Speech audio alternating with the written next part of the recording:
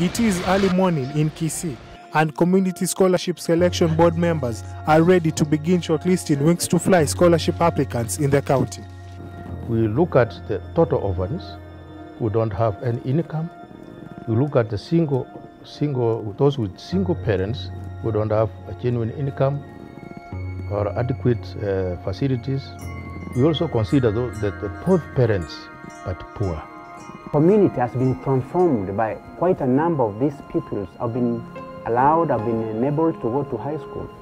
They are now, some of them they are in Form 2, Form 3, some of them they are in Form 4, and still yet others are joining Form 1. By dawn the following day, the shortlisted scholars and their guardians gather at Equity Bank Kisii branch for the interview that would go on for 2 days. Among the applicants is Mariam Mongina from Buyakumu village. She obtained 406 marks in the 2016 Kenya Certificate of Primary Education exams, making her eligible to apply for the Wings to Fly scholarship. I used to wake up in 4 in the morning. I could revise before we could go to sit for the paper. Then when I could return back to home, I could also revise. My favorite subject in primary school were mathematics and Kiswahili. With 406, I was number 1 in our school.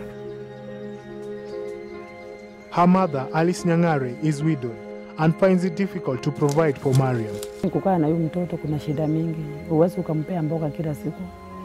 Skin yake inataka vitu proteins zikae mingi kidogo.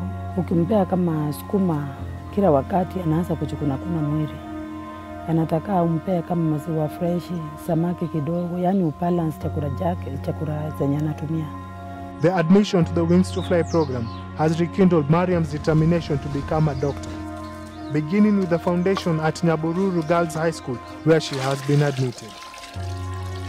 If I pick a surgeon, I will help my family and my neighbors who are poor. Also help those children who cannot produce fees.